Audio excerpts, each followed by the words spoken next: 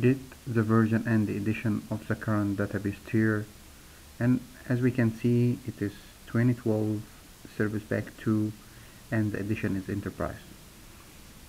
So it is recommended to have an Enterprise edition, but of course we can have a standard and we can downgrade, but I will use the Enterprise edition.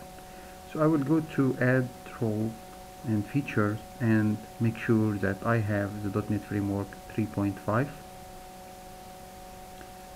and also prerequisite to have the service pack of the .NET Framework 3.5. I will run all the Windows update to make sure I get the latest update before installing the SQL Server, and then mount the SQL Server 2014 ISO file.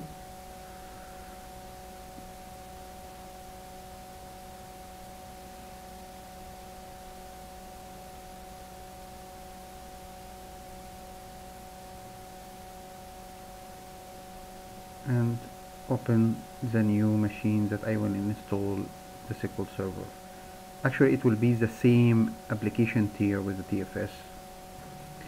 So install new SQL,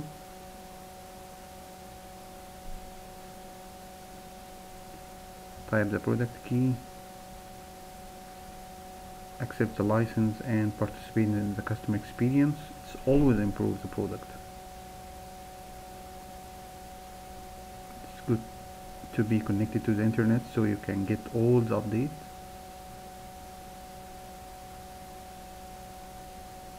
Everything went well.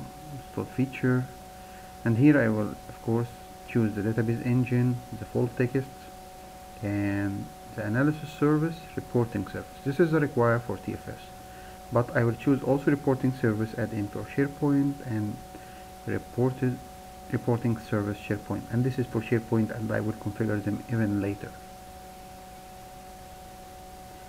And management tool basic. Next, I will use the default instance.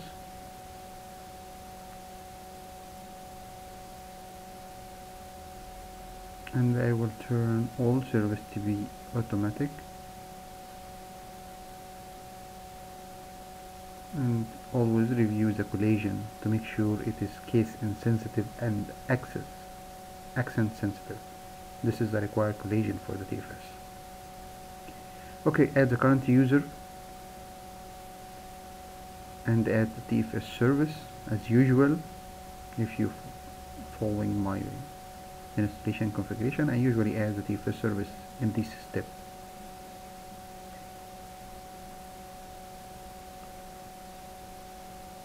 Also for the analysis service I will do the same, add the current user and add TFS service to be an admin.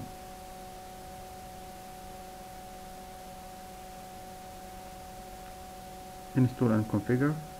This is the required configuration for the reporting, and install.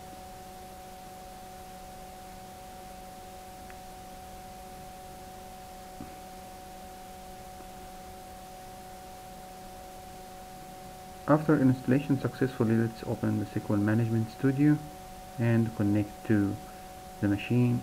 We can find that the only database exists is the reporting server database.